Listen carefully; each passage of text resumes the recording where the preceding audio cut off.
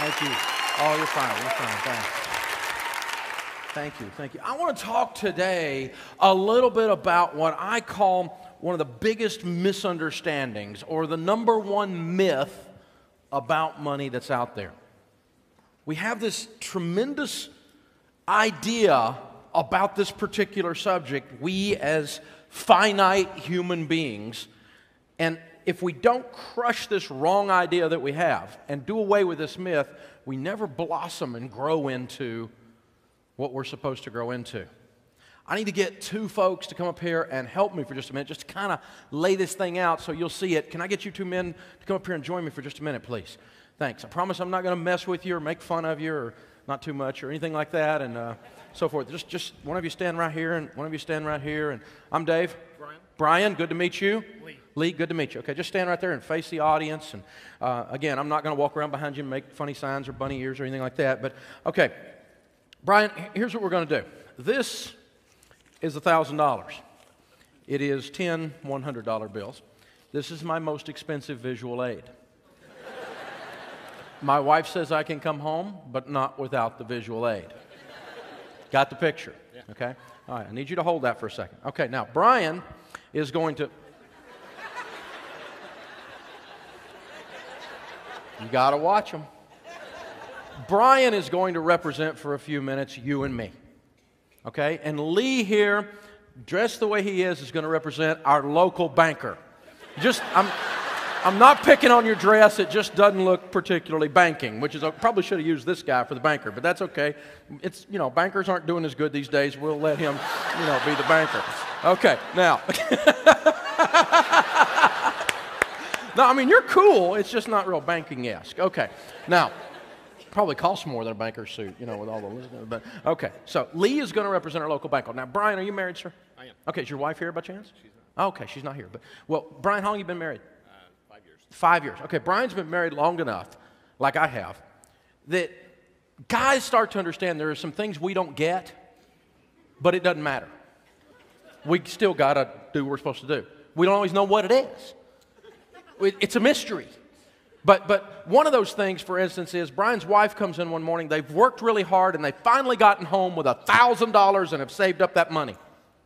And now they've saved up the money, and they're going to open a bank account and put the money in savings in Lee's bank. Now, open the bank account.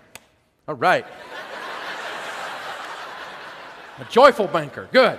Now, all right, so now Lee's, we've made a deposit into Lee's bank, and he's watching over, he's watching over Brian's money. Now, Brian's wife comes in one morning and says, honey, I have decided that we need a china cabinet. Now, guys, men don't understand china that we never eat on. And we really do not understand a $2,000 cabinet to put it in. It just does not compute in the guy brain. But if you've been married a little while, it doesn't matter. She wants a china cabinet. Papa gets a china cabinet. This is how it does. So Brian goes down to the bank to get the money out of the bank. Not yet. Be calm. He goes down to get the money out of the bank, and he comes in and he walks up to the teller, and the teller says, she gets this deer in the headlights look, kind of white, and blood drains from her face, and she says, oh no, Lee wants to see you in his office. You're that Brian. And so he goes in Lee's office. Hey, Lee, what's going on? And Lee would never really do this, so don't you guys make fun of him later. It's just an example. He was nice enough to come up here. But they come into Lee's office, and Lee kind of gets that same look in his face. He says, Brian, I need you to sit down. He said, I've got some bad news. He said, I work here at the bank. We don't make a lot of money at the bank, and we needed to go on a cruise. I needed a new car. And my kids needed to go to college, and I didn't have the money, and so I took your money, and I used it to buy some stuff for me. Is that okay? Now, this is you and me. Remember, Brian represents you and me. He just took your money. Now, he would never really do this, but it's a good example. And so, I mean, Brian kind of looks around, thinks there's a joke. Somebody at the church is playing a joke on him. He's looking for the camera where they're going to play it back during service later, or something. But in a minute, he starts to realize this guy has stolen his $1,000. He's misused the trust. Because see, when you make a deposit into a bank, in legal terms, what a lawyer would tell you is you have just placed in that bank a fiduciary trust responsibility. That bank is not, it's not that bank's money. They're holding the money for you. Then they misused it for their own good. Well, I don't know about you, but I'm from Tennessee. We would have what I call a duck fit. I mean, I'd lose my religion in about a minute and a half. I want my money. Anybody else with me? Yeah. I want my money. Took my money. Well, let's change their names just for a second. Instead of this position representing you and I, and this position representing a bank, let's tell you the way it really is out there. The way it really is this position really represents God. And this position really represents you and I. You see, he placed in our hands resources, money, stuff, time, talents, and they're not ours. He owns it. God owns it all. The psalmist says, the earth is the Lord's and the fullness thereof. God owns it all. We don't own squat. You don't own anything. Your little mutual funds, your 401k that now looks like a 201k. It's not yours. Quit worrying about it. That car, my car, it's not your car. Even those kids aren't yours. I told mine if they don't straighten up, we're going to send them on ahead.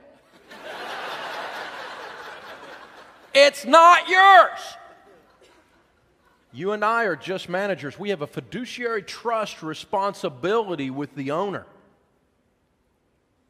to do with his stuff as he tells us to do with his stuff. I have 250 people that work for me on my team at my company. I have 14 different profit centers, vice presidents running those profit centers. Each one of those have profit and loss responsibility. You know what they do with money? What I want them to. Or you don't get to work there anymore because I own the company. You're going to do it by Dave's instructions. Am I intimidating? Uh-huh. You're going to do it this way. This is the way to do it. Now, you can argue with me, but at the end of the day, what we all decide we're going to do, you better be doing that. This isn't yours to goof off with. It's not yours. You don't own it. You're managing it for me. I'm the owner.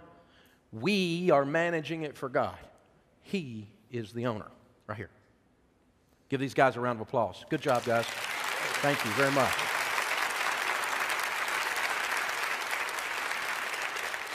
And I didn't grow up in church, and I started going to church, and they started saying things like, you need to be a steward of your money. Well, what's that? What's a steward? Well, it's Christian talk for we're getting ready to build a building. You need to be a steward of your money.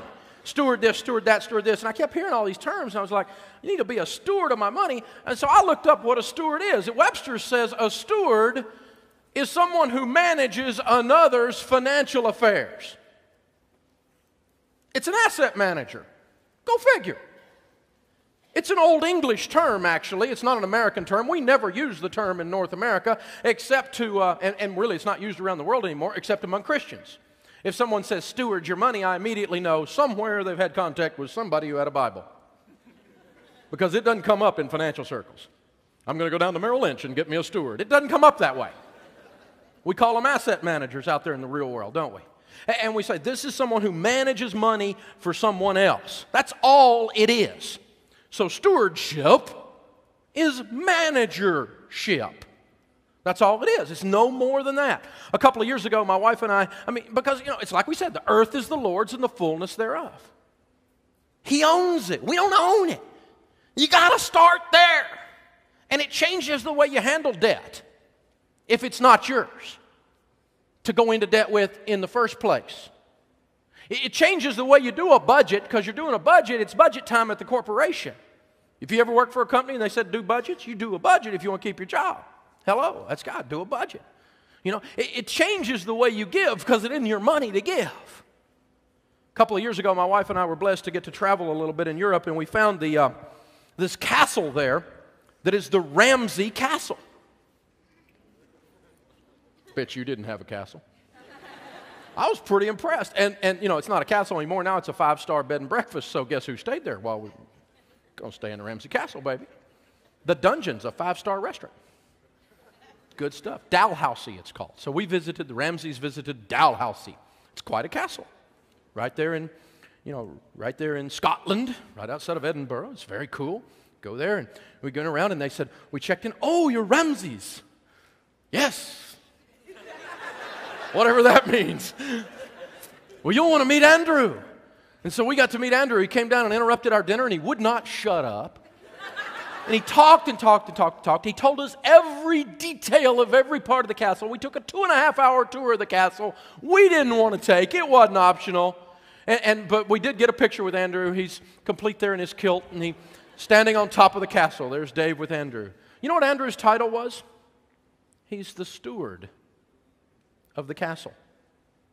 Andrew is not a Ramsey. He's not one of the owners. He's a person who looks after and watches and cares for and makes sure that the castle is getting good use. You're not allowed to move anything in the castle that is of historic value without first checking with Andrew. He is in charge of making sure the castle is taken care of for the owners. He's a steward. That's where the Old English Bible, King James Version, picked up steward, because that was the mindset of people in that mentality. Feudal England, a steward was someone who was not the owner. They were not the nobles in the castle. They were the guys and gals who managed everything for the nobles in the castle. And so when the King James Version was translated, it was like, you're just a steward. And everybody in that economy went, oh, cool, I got it. I don't own anything. God owns it all. Fast forward now, and we use it for fundraising. Because we forgot the real core essence of, you're not an owner. You're just a manager. That's all you are. And then I was in church, and a baby Christian, and the preacher said, and you need to give a tithe. I said, what's that? He said, you need to give a tithe of your income to the local church. I said, what's that? He said, it's 10% of your income ought to come to the local church. I went, says you? You want me to give you 10% of my money? Yeah, show me where it says that. And he said, here, here, here, here, and here. And I went, well, did you write that? Because I was a baby Christian. Because I always heard all that church wants is your money. Have you heard that one? You know, and so a preacher starts preaching, and I'm supposed to give them money. I was like, yeah, right. Yeah, no, shields up. Right, I've got the gift of cynicism. And so he sat down and lovingly walked me through it. He explained to me the word tithe literally in Hebrew means tenth. Because I had one guy said, I tell my people to tithe 5% of their income at first. Well, you can tell them to give 5% if you want, but the tithe means tenth, and you really can't 20th a tenth. It means tenth. Now, if you don't want to give a tithe, it's okay. You're not going to hell. That's not the issue. It's not a salvation issue. It's just an instruction on money from the owner of the castle. And you're just a manager. And one of the management, the policies and procedures of this organization is that you give a tenth of your income into the local church. Are you going to hell if you don't? No. And you can go to hell if you do. You can. There's a guy in Matthew. He does. Jesus said that one's going to hell. Because he talked about his tithing. And he didn't know Jesus. See, Jesus is the heaven thing. Tithing, these are side issues over here. Okay? So it's not a salvation issue. And God doesn't go, oh, I like that one better. Come on. Really? I mean, you messed up enough stuff that if you tithe like perfect to the penny the rest of your life, it just raises your standard about like that much, okay? So let's just be real. Grace covers you and me, thank goodness, okay? Thank goodness. This is not what this is about. But the tithe goes to the local church. The preacher's going, give me a tithe. I'm going, I think I'm going to do that. And I really struggled with this. When I first started working with God, this was a hard thing for me to give a tenth of my income to the local church. But when it snapped, when I got it, I changed forever, and I've never missed one time, no matter whether I was mad at the church. Ever get mad at your church? If you don't, you're not involved.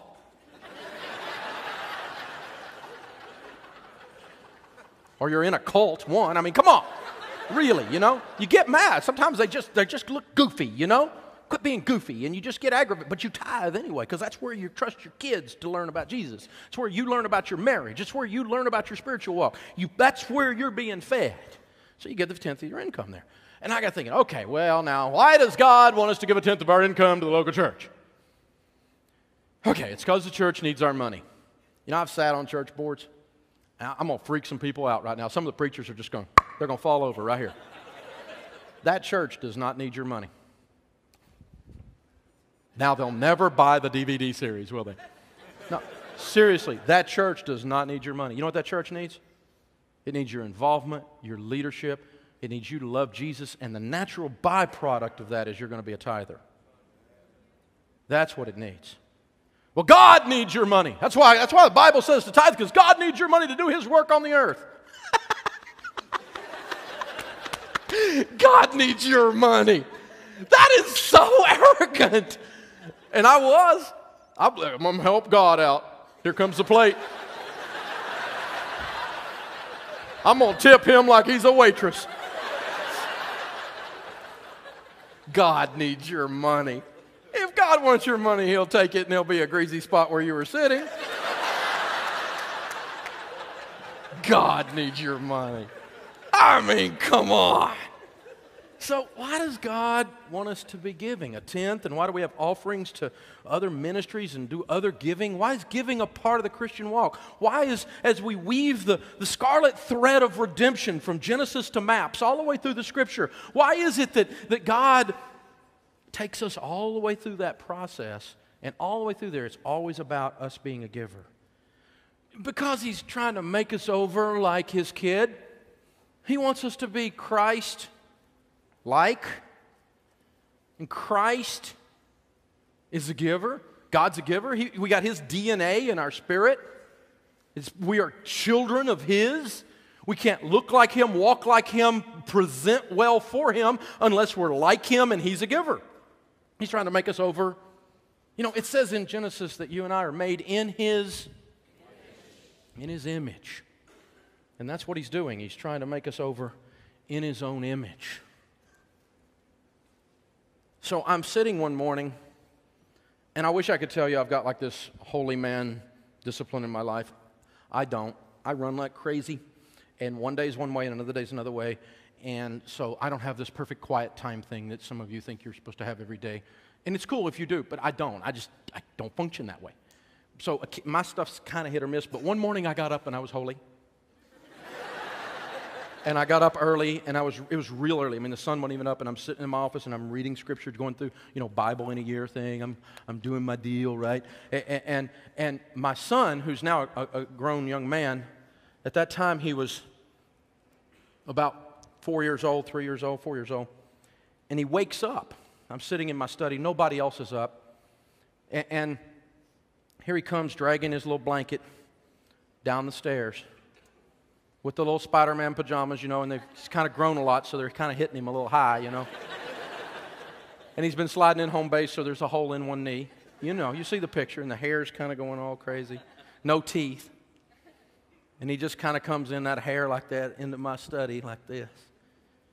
And I'm like, oh, baby, you don't need to get up. You need to go back to bed because you're going to be grouchy and get a beating later. You don't want to do that. So, honey, you need to go back to bed now. Right? And he said, can I just sit with you for a little while, Dad? And I said, well, sure, baby. I've got 2 daughters that are older than him and then my only son. And so he climbed up in my lap, and we were just sitting there kind of hanging out. And I was looking at the Bible in my hand. He said, what are you reading? And I said, well, I was just reading here, and it just hit me.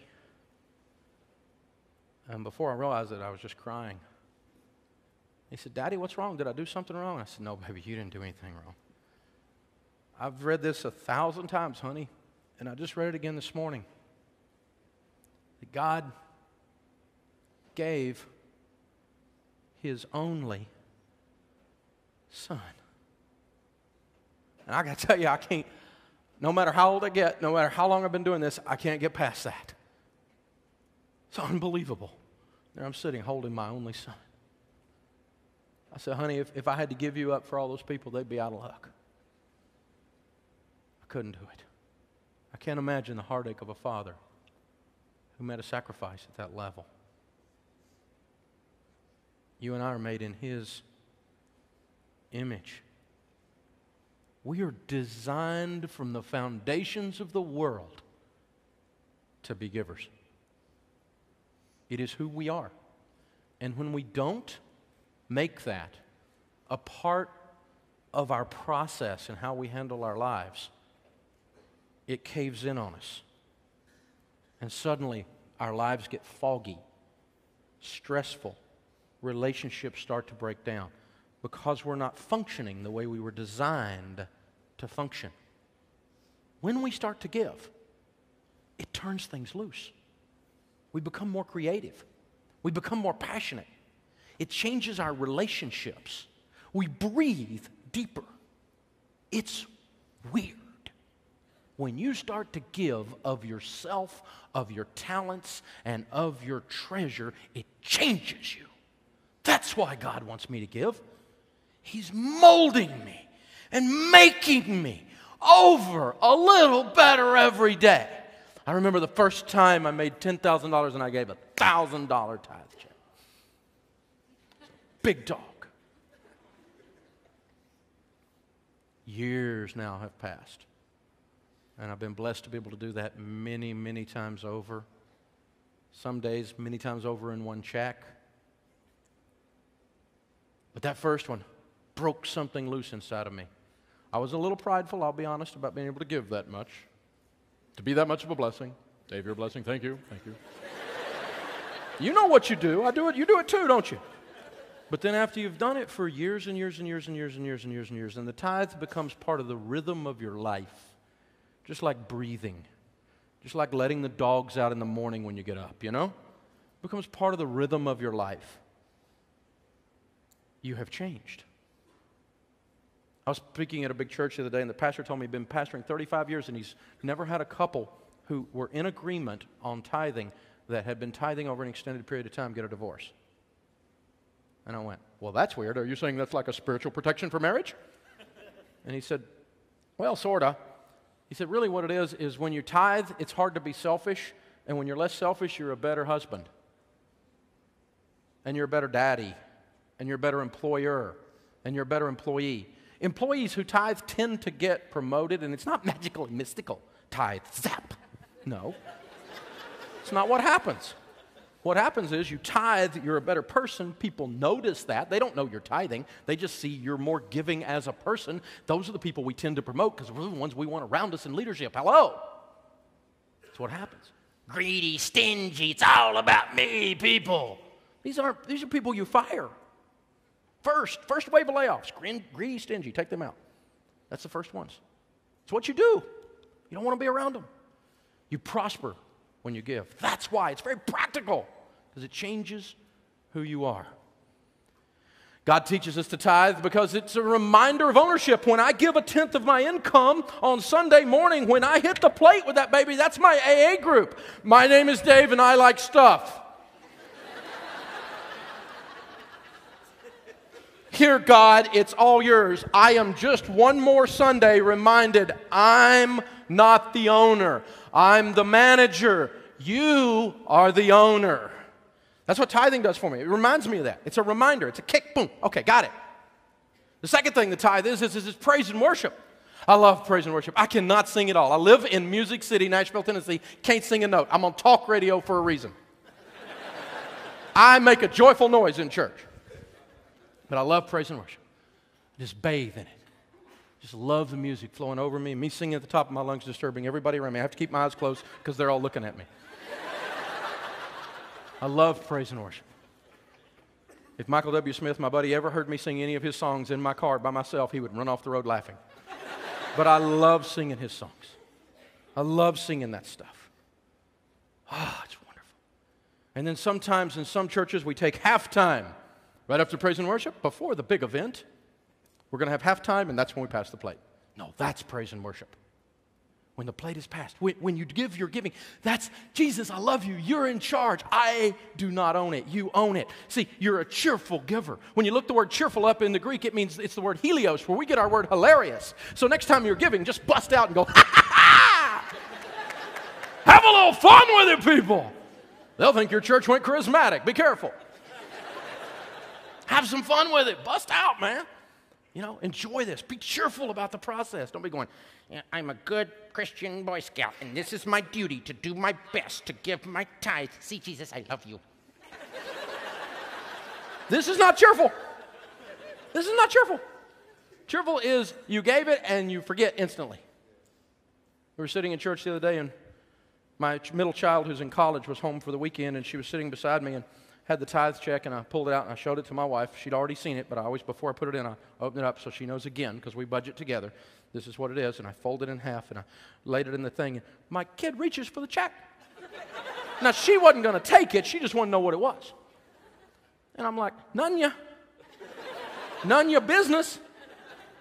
And I just pushed and said, "You don't need to know what that is." And she sat there a minute, and we sung a song or something. And in a minute, she kind of leaned over and laid her head on my shoulder, and she said, "I've watched you tithe my whole life.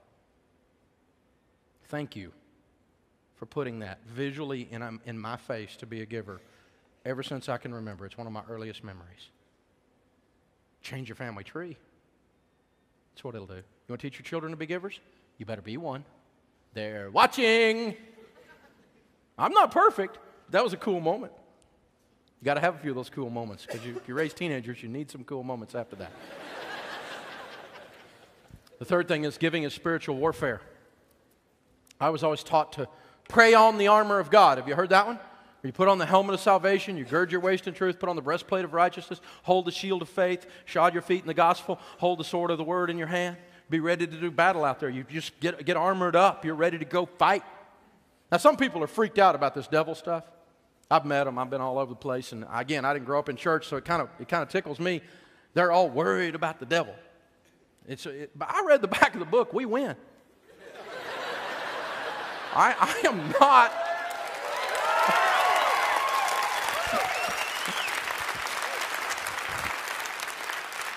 He's a smart, scary dude, and he's bigger than me and smarter than me and all that stuff, but Jesus makes him look like a little wimpy boy. So, I mean, it's just like, Jesus looked at those pigs and just said, "Leave." And millions of spirits just went, just like that. Just one word, just go. That's all he said, go. That's pretty powerful. Big Jesus, little devil. It's okay. But you know what? It's spiritual warfare. You want to put on the armor of God and keep your family protected from this guy who's out there, who's real. He's a real guy. He wants you. He wants to mess with you. I'm convinced there's a demon of water pumps for your car. He's out there on your car right now going ding, ding, ding, ding, ding, ding, ding. Right? And the Bible says in Malachi, "If you tithe, I will rebuke the devourer for your sakes, so that he will not destroy the fruit of your ground." Now, that's very biblical sounding, and I will rebuke the devourer for your sakes. And I don't know how you see this, but the way I figure it is there's big, bad, square-shouldered angels with flaming swords. And that demon is trying to get at my teenager, and he just goes, Star Wars kind of, Star Wars meets Frank Peretti, right? So he just walks out there to your car and drops that sword down through the hood and just skewers him and says, "Come here, little wiggler, get off that car." Right? Now, you can look at this however you want, and I'm kind of got a weird imagination, but I think all that's kind of biblical if you look it up.